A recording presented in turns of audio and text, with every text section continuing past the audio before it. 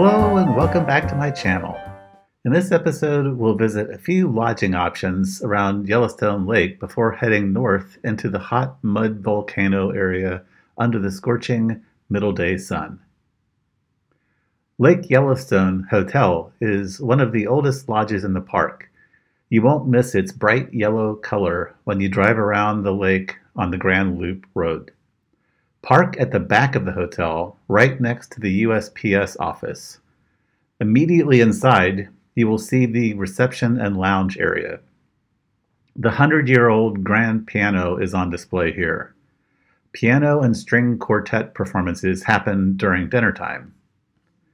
Of course, this is a premium location to enjoy the lake view. Imagine having a cup of Morning Joe here watching the sunrise over the lake. Notice the old-fashioned heating unit under the window, reminding you of the 150-year history of the property.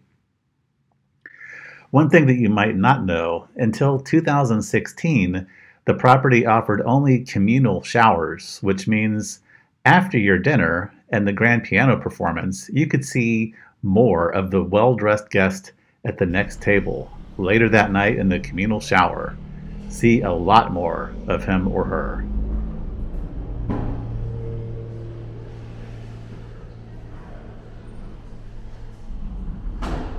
Looking out onto Yellowstone Lake, it may look very peaceful to you. Blue sky with no clouds. An excellent day to kayak. I thought to myself, then I remembered a story that I read in a book called Death in Yellowstone by Lee Whittlesey. Here is a quote from Chapter 6 concerning freak lightning fatalities in Yellowstone. And here I quote, "In 1885, Arnold Haig's U.S. Geological Survey parties were exploring Yellowstone Park. On Sunday morning, September 5th, one party under topographer John H. Renshaw put out into Yellowstone Lake in an old sailboat that they had found. The party of four set sail for Mary Bay from the Yellowstone River outlet on this unusually warm day. Renshaw sat in the bow, managing the sail. M.D. Scott took the seat near the mast to handle the oars, and the other two men sat in the stern. The sun was out, and no threatening clouds were present, although the day was somewhat sultry. The men were about 100 yards from the shore. Suddenly, the men back on the beach heard a crashing thunderclap that stampeded their horses. The four men on the lake were rendered unconscious by a bolt of lightning that knocked down the mast of their boat. Renshaw gradually awoke in a dazed condition to find that neither of his legs worked, nor did his right arm. On his wrist was a severe burn. Looking around, Renshaw saw that Scott was bent over his knees, dead. The bolt from the blue had struck him in the head, causing a large burn mark. A long, dark streak ran the entire length of Scott's body, showing where the lightning had run, and a hole in the bottom of the boat showed where it had exited the craft. Fortunately, the boat was close to shore and drifted in. The third man was relatively unharmed, but the fourth was out of his head all night.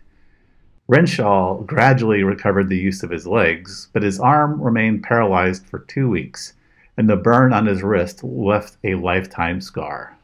End quote. So maybe kayaking would still be fun, but I won't sail a sailboat on Yellowstone Lake after hearing that story.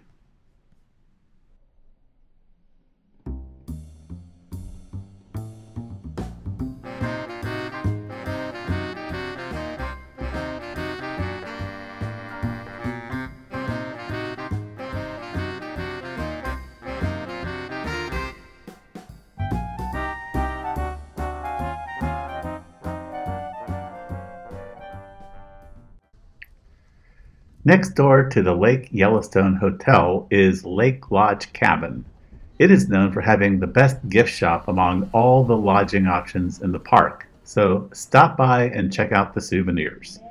And, of course, the row of rocking chairs on the front porch, with another cup of coffee and a croissant.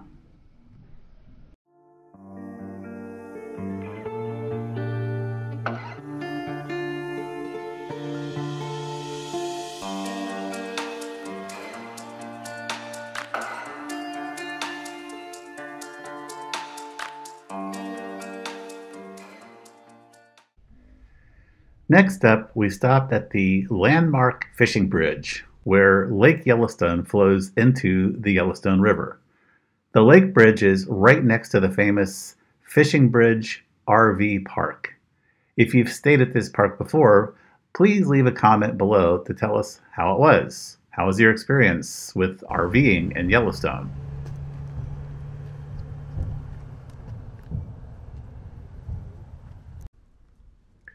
Despite the name Fishing Bridge, the sign at the bridge told us that the Yellowstone River is permanently closed to fishing from 1 mile downstream of the fishing bridge to a quarter-mile upstream. In the past, native cutthroat trout spawned here, and it was a popular fishing spot. You can see the water flow is slow and low. Slow water encourages the growth of aquatic grass and other vegetation. According to NorthForkAnglers.com, the flow on September 4 is only 1,370 cubic feet per second at this lake outlet. Suppose you remember what we talked about in the previous episode. The native Yellowstone cutthroat trout occur naturally nowhere else on Earth except in the Yellowstone ecosystem. They eat water insects or even small mammals when they grow large enough. However, it is only about 1/3 the size of common lake trout, which makes them easy prey of lake trout.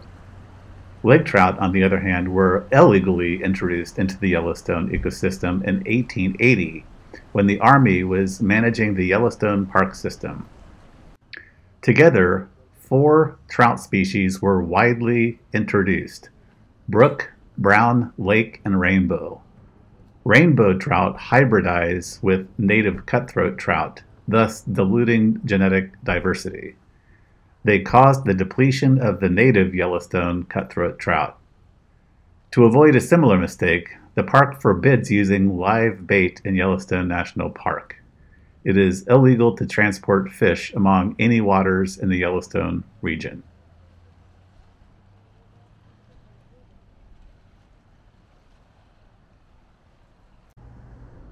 This is a pullout around the Lohardy Rapids. I lost my footing here and fell. The branches of a dead tree scratched my thigh and it took 2 weeks to heal.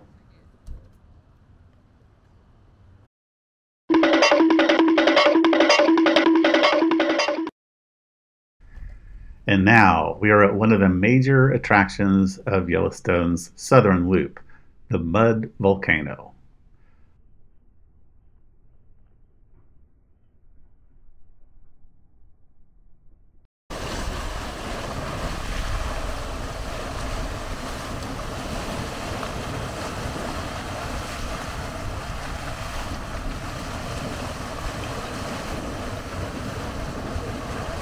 The whole scene looks and smells like an ancient battlefield. From what I read on the National Park Service website, one of the most acidic features in the park, Sulphur Cauldron, is located here. Remember the first mud pot we saw at the West Thumb parking lot. The acidity plays a part in making the mud pot different from most hot springs and geysers. Hydrogen sulfide gas is present deep in the earth. Some microorganisms use this gas as an energy source. They help convert the gas to sulfuric acid, which breaks down rocks to clay, in other words, mud.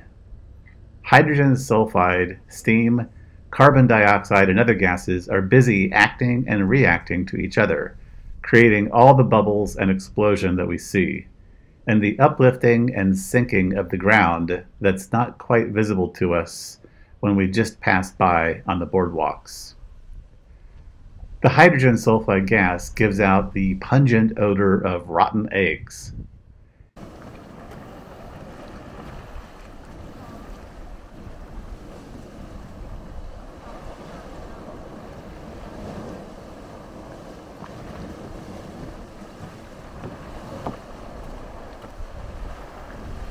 Here on the ground, it is sulfur minerals working again, painting the features in hues of yellow and shades of gray.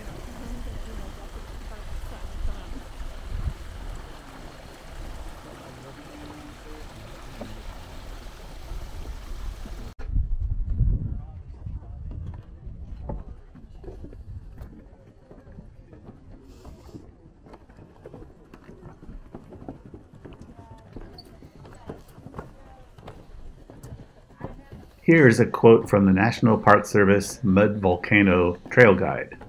Quote, "Sour Lake, named for its acidic or sour water, may look like a pleasant swimming hole, but its water would burn your skin like battery acid. Most of its acid comes from microorganisms that create sulfuric acid as they consume sulfur. These microorganisms also give the lake its color. This lake is the most prominent acid pool in the Mud Volcano area."